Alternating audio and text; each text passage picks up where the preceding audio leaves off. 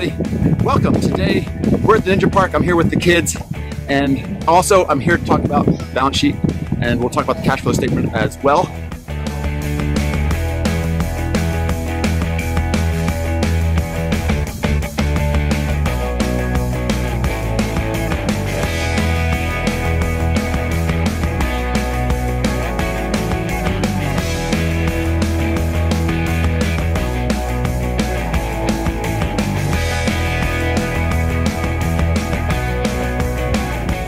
Right now we're going to talk about the balance sheet. So, quick overview, we're going to talk about usefulness, limitations of the balance sheet, the classifications on the balance sheet, and the general format. So that's what we're going to be covering within the balance sheet discussion. Let me catch my breath here for a second. So, real quick, the examples that I'm using in this video are going to be from Tesla's financial statements unless I state otherwise or unless it's otherwise clear. So there's a number of times when their name doesn't show up in the tables. So they are pulled primarily from Tesla's balance sheet, and those are the examples we'll be using as I walk through a lot of the different sections and show you how it's presented in a somewhat typical public company. So first of all, the balance sheet, sometimes referred to as a statement of financial position, reports assets, liabilities, and equity as of a specific date. It provides information about the resources and obligations and equity of the company, again, as of a specific date. The balance sheet does not provide us any information about the transactions, inflows or outflows. So it helps in predicting the amount, timing, and uncertainty of cash flows. In that sense, it's very similar to the income statement that we talked about before. The balance sheet just provides the balances as of a point in time, whereas the income statement is providing inflows and outflows and transactions, as we've talked about before. So some uses. Balance sheet is used in computing rates of return, principally return on assets. So the idea is that the assets of the company are reflected in the balance sheet. Those are the resources that the company has available to earn additional money. So they have cash on hand, they have equipment, they have inventory that they use to then provide service or provide goods that allows them to earn some type of return. So this shows you what they have and what they're using. So return on assets is a key metric that has been used for a long time, and that provides some information about what the company, what resources management has. In that sense, it's also used to evaluate the capital structure, like how much of the company is being financed with debt versus equity, in terms of how much of the resources are essentially claimed by creditors versus residual that can be claimed by the equity investors. It allows investors to assess the risk of future cash flows.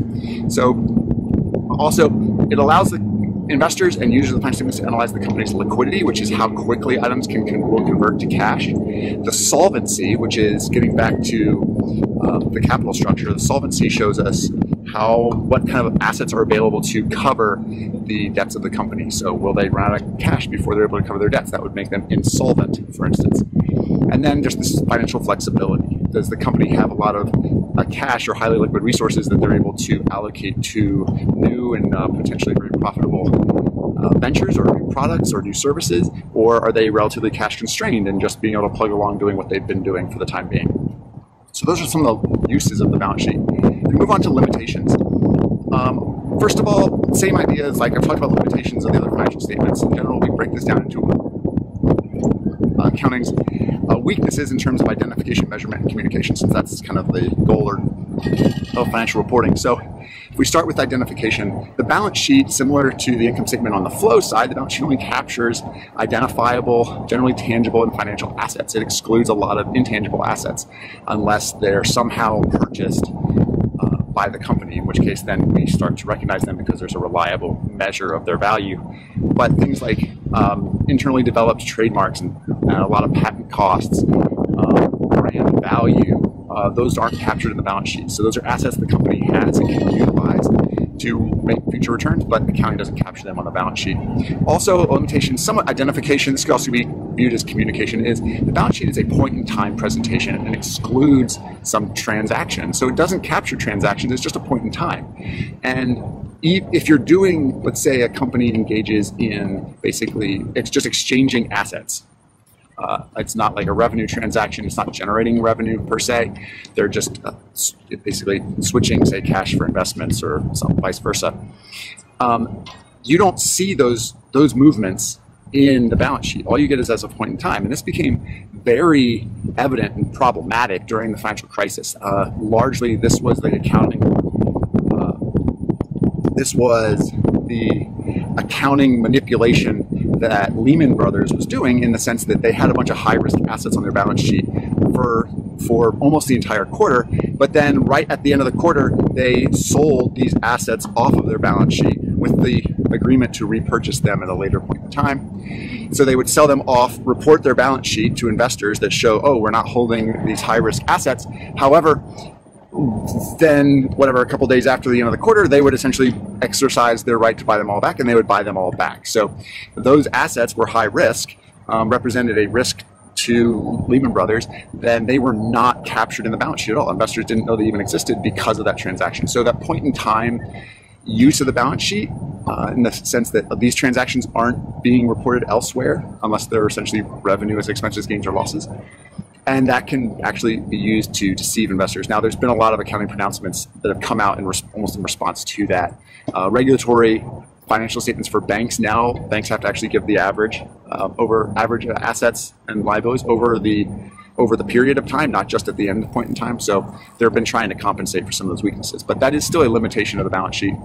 Measurement, again, we've talked about historical cost and value and fair value. Historical cost does reduce the relevance in some sense of the balance sheet. With that said, it's not clear that most of the areas where historical cost is used that fair value would be any more relevant than historical cost. So we'll get into that as we talk through a lot more of the items in the balance sheet. But yes, historical cost does reduce some of the relevance of the balance sheet depending on what you're trying to use the balance sheet to accomplish. And then there's those balances on the balance sheet do contain a lot of judgment. So we talked about accounts receivable before. You estimate how much of that's going to be collected. Accounts receivable gets reported at net realizable value. So that's an estimate about how much you think you're going to receive on that. Inventory, similarly, how much are you going to be able to sell that inventory for? That requires some estimate, some judgment. That introduces, or has the potential to introduce, bias into the financial statements, particularly management's bias. And then lastly, communication. The balance sheet's not incredibly timely. It usually takes 4 to 6 weeks to be published, and that's even for a public company with a deadline. Private companies, it routinely takes 3 to 4 months to issue a balance sheet. So this isn't exactly timely information. So some classifications. The elements of the balance sheet. These are elements straight out of the conceptual framework that we talked about a number of weeks back. Our elements are assets, liabilities, and equity. And the definition of these items, this is important. You do need to start realizing or starting to know what these definitions are, because as we get more and more into accounting, you start needing these definitions much more so. You can't just look at something and say, oh, well, that's clearly an asset. It gets a little bit fuzzy, particularly when you start dealing with what's liabilities versus equity. So an asset is the probable future economic benefit obtained or controlled by an entity as a result of past transactions or events. So just to dissect this a little bit. So it's a probable future economic benefit. It's not certain, it's just probable. That is why we're able to include accounts receivable on the balance sheet. It's probable that those will turn into cash. It's not certain. Some of them may not. We try to estimate those, but it is probable that we will get an economic benefit, i.e. we will receive cash at some period of time. Now, those accounts receivable, to the extent that the company is the one who controls them and has the right to collect them, they're an asset to the company. And this has to be as a result of past transactions or events. Now, those accounts receivable are receivable because they performed a service or sold a good in the past. Now, if you have an account receivable or something you haven't done, that's not an asset yet, because it's not, that account receivable is not the result of a past transaction or event.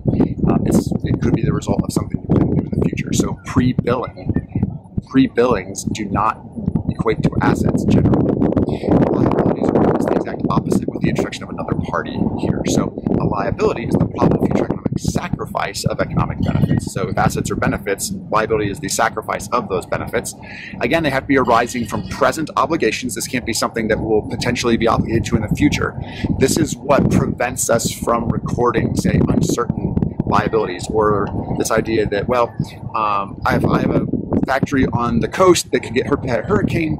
I don't record a liability until I get actually hit by the hurricane and it incurs costs and expenses. It's not just like, oh, this could happen and therefore I'm going to have a liability for it. That's not allowed because it's not a present obligation, and it's not the result of past transactions or events. You can't have a liability for something you expect to maybe happen in the future. So that's critical. One one spot where that gets a little bit squishy is say a litigation. So you've been sued as a company, and there's a chance you might have to pay damages as part of the litigation. Now the question is, okay, well, is there a present obligation? Well, maybe. You don't know because the case hasn't finalized yet. And the question is then, okay, is it the result of a past transaction or event? Well, yeah, somewhat, because the litigation is regarding something you did in the past. So if there is a liability, or if there is a cost that will come out of this litigation, it's because of the past transaction that we did something wrong, or the company did something wrong. But that hasn't been settled yet. So litigations, they're called basically uncertain liabilities, and there's a whole literature on that. I'm not going to get into it. We're talking about just about the balance sheet. So that's the liabilities. Lastly, we have equity. Equity is the residual interest in the assets of an entity that remain after deducting its liabilities. So equity is the residual. By definition, equity is assets minus liabilities. It gives you equity because that's the residual. That is what's left over for the equity stockholders or the equity interest in the company. So those are the elements. Drilling into those a little bit within assets, there's some sub-classifications or subcategories. Assets, investments. The investments may be long or short term. So they go depending on what the company has. They could end up, you could have investments current, and you could have long-term investments as well. Property, plant, and equipment is always going to be a long-term asset. Intangible assets and other assets. Typically, assets and liabilities are listed in order of liquidity. And that's why we start with current. That's why when you look at a balance sheet, cash is essentially always first, and then it's followed by accounts receivable, inventory, and so forth, with the idea of like, okay, well, cash is already cash. Accounts receivable is already cash as soon as we can update and say 30 to 60 days. And inventory has to first go from inventory, and then usually becomes accounts receivable, and then we collect it, so it keeps going through the process. So that's the ordering, and those are the assets. Within the liabilities and equity section, we break out liabilities into current and long-term liabilities as well. And then stockholders' equity, we just list all the stockholders' equity accounts. Again, if there's preferred stock, which is usually close, almost like, it's a little bit like a debt instrument. There's been a lot of debate about that in the past, but preferred stock is usually listed first, and then usually it's a accumulated other companies is listed last. So that's the general classification. So if we drill into current assets, so current assets, we have cash and other assets the company expects to convert into cash, sell, or consume within 1 year, or in the operating cycle, whichever is longer. So most companies, their operating cycle is less than a year. If we took a company like, say, Walmart or even Tesla, their operating cycle is they buy inventory, so cash goes out in the form of purchasing inventory or purchasing materials to construct a car for Tesla. They then build the car and they sell the car. So that whole operating cycle, even for a company like Tesla that has to build a car, is still probably only a couple months long. Walmart's operating cycle is probably like 30 or 60 days. It's very short. And that's one of the things that's made Walmart so successful, is that basically their management of their supply chain is, frankly, it's phenomenal in how quickly they turn things over. So that is how we define current assets. Now, there are companies and industries that function with an operating cycle that extends beyond a year. If you're building, say, a skyscraper, for instance, or a large ship, these are some classic examples. Now, from the time you start expending money to build a large building, say you start with site prep, or you even start with the permitting process, right? So that could take years to complete. From the time you start the permitting process, you acquire the land, start the permitting process, through the time when you actually sell the units that you're building, or the ship that you're building, that could be years. Well, if the operating cycle is years long, then current assets are anything within the operating cycle. So those type of assets are typically referred to as operating assets, and they're distinguished from, say, property, plant, and equipment, and other long-term assets. So current assets are assets the company expects to convert into cash or sell or consume within 1 year or the operating cycle, whichever is longer. So they're typically presented on the balance sheet in the order of liquidity, as we talked about before. In terms of basis of measurement, getting back to how we measure things when we talked about the conceptual framework, cash and cash equivalents are measured at fair value. Pretty straightforward. Cash equivalents generally pretty close to fair value. Short-term investments are generally generally fair valued. Receivables are valued at the net realizable value. That's the amount the company expects to collect from those receivables. Inventory is the lower of cost or net realizable value, so you can't purchase inventory with the idea that you're going to sell it for more and write it up as soon as you buy it. So it's held at cost, which is the amount you have invested in the inventory, or if you aren't able to sell it for what you bought it for, you write it down in that case. So inventory is the lower of cost or net realizable value, and then prepaid expenses are cost minus basically the used up portion of the expense. That ends up with prepaid expenses. So that's how we that's the valuation of most of the current assets. So we just drill into cash a little bit. Now we will have an entire section where we talk about cash at some point in the future. But right now, just real quickly, cash, generally these are all monies available on demand. Now within cash, most companies report cash and cash equivalents. Cash equivalents aren't cash on demand or money on demand. They are short-term, highly liquid investments that mature within 3 months or less. That's critical. It has to basically automatically convert into cash within 3 months. So there's potentially, you could have something that's not available on demand, but that would be considered a cash equivalent, assuming it converts to cash automatically within 3 months. That's the definition of cash equivalents. Those get reported first under current assets on the balance sheet. If there are restrictions or there is somehow restricted cash, that has to be disclosed separately. And those cannot be put into cash and cash equivalents because, again, they're not available on demand and they won't necessarily convert to usable cash for the company within 3 months. So, for instance, Tesla, in their notes, they break out kind of all of their cash flows. If you looked at their balance sheet, they would just list cash and cash equivalents, and then they would have a current and a long-term portion of restricted cash. And that's how they would report it. So Tesla has whatever, I think, $6 billion worth of cash sitting on its balance sheet, cash equivalents sitting on its balance sheet.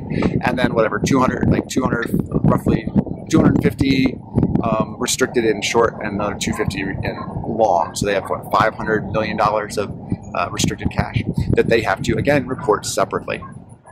So once moving on from cash, we have short-term investments. These are short-term investments, equity securities and debt securities. Equity securities under current GAAP are fair valued with all changes flowing through the income statement or flowing through net income. That's critical as opposed to flowing through other comprehensive income.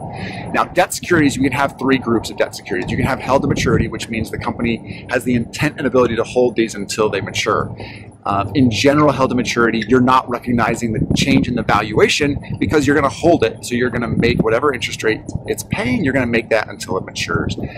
You're not concerned that, well, interest rates went up, so the value of my held to maturity debt instruments goes down. You don't have to worry about those valuation changes. You can have trading debt securities. These are buying and selling with the idea of generating income on short-term price differences or price fluctuations. These, the valuation changes in these go to net income. And then availables for sale is debt securities not classified as held to maturity or trading securities. Typically, the valuation changes of available for sale debt securities are going to flow through other comprehensive income. So it's not like we're trying to time the market or time interest rates. In this case, we're just not necessarily planning to hold these to maturity, which is important when some maturities are whatever 30 years out. So those are available for sale. The fluctuations in value does not typically hit the income statement, but it does go through other comprehensive income. So moving on to receivables, our next current asset. So receivables are claims held against customers and others for monies, goods, and services. So some major categories of receivables are typically shown, and they basically have to be shown on the balance sheet or in the notes. So the big 2 classifications are either trade and non-trade. Most companies just report trade and non-trade. If there's a big block of non-trade, they will disclose exactly what the non-trade receivables are. If nothing else, in discussions in the notes, they'll talk about what non-trade is.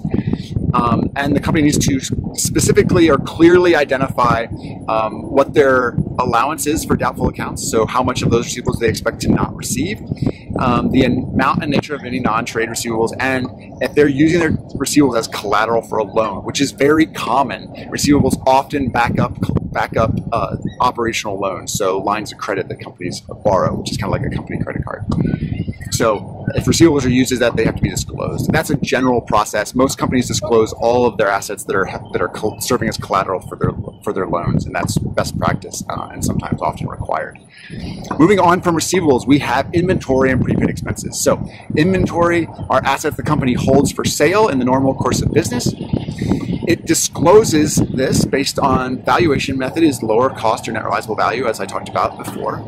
And then the cost has to also mention the cost flow assumption. The cost flow assumption is whether you're looking at LIFO, FIFO, weighted average costing, or specific identification, stuff that you should have talked about or should be familiar with at this point in your accounting career, but we will have an entire chapter where we deal with inventory, and you get a chance to talk about that some more and work through it some more. And then lastly, we have prepaid expenses. These are usually listed last because they actually don't convert to cash. They get used up in the normal course of business. So prepaid expenses are listed as typically our last current asset. So real quick, I'll pop up Tesla's balance sheet, and this is all of their assets listed. We just walked through a lot of the current assets. So they have cash, cash equivalents, restricted cash, accounts receivable, inventory, prepaids, and then some other stuff that they've tossed in there before we get to other current or total current assets. Moving on to long-term assets. So we'll start with long-term investments. So long-term investments can be any number of things. They can be securities, which are just stock, common stock, bonds, long-term notes. They can be tangible fixed assets the company's not planning on using in the operations. That would be an investment as opposed to property, plant, and equipment. There can be special funds, so pensions, sinking funds, plant expansion funds, essentially highlighting that we have this block of investments or securities that we're holding for a very specific purpose. That's good information for them to disclose to their investors. And then non-consolidated subsidiaries or affiliated companies. So basically what we would call equity investments that are more than just a security. It actually represents a little bit more ownership in a company than a security typically would. So those are our long-term investments. Next, we'll move on to property, plant, and equipment. These are physical properties, so tangible, long-lived assets used in the regular operations of the business.